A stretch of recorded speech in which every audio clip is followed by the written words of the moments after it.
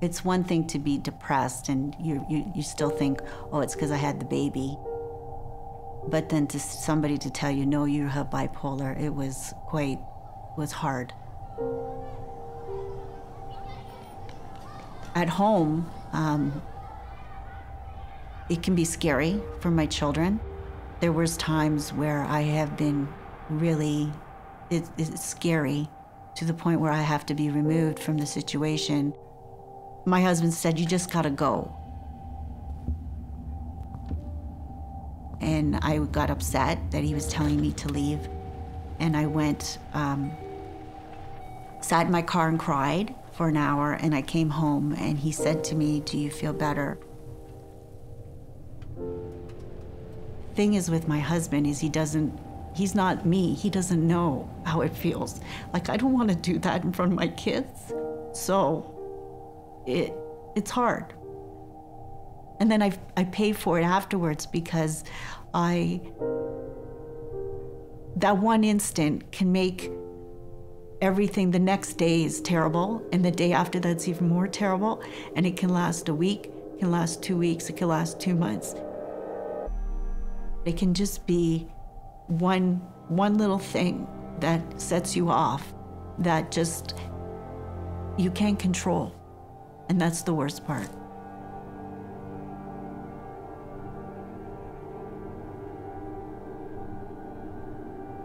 There's been so many instances where I sit there and I think, I can't believe you did that. I can't believe you said that. I can't believe you screamed in the middle of that store to that person. There was a situation where they lost my luggage, and we got into it to the point where I was hollering. A gentleman went up to my husband and said, listen, you need to control her or we're going to have to handcuff her and take her out. I couldn't stop, and I was shaking, and I was just so upset. Now, you can imagine the rest of the trip. I don't even remember because it just becomes a blur. In retrospect, it's always in retrospect that you realize that you can't act that way, but you can't help it. But they don't know that. And that's what I'm ashamed of because I can't control it. How did I get here?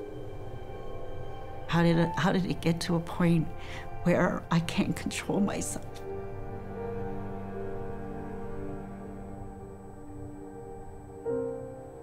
My kids don't understand what bipolar is.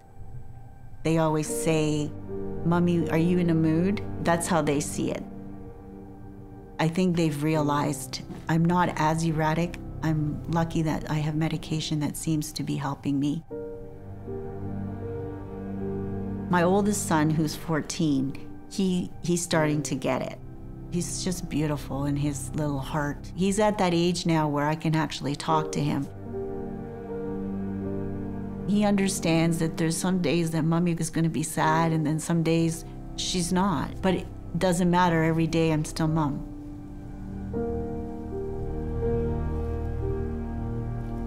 The best thing I do is being a mother.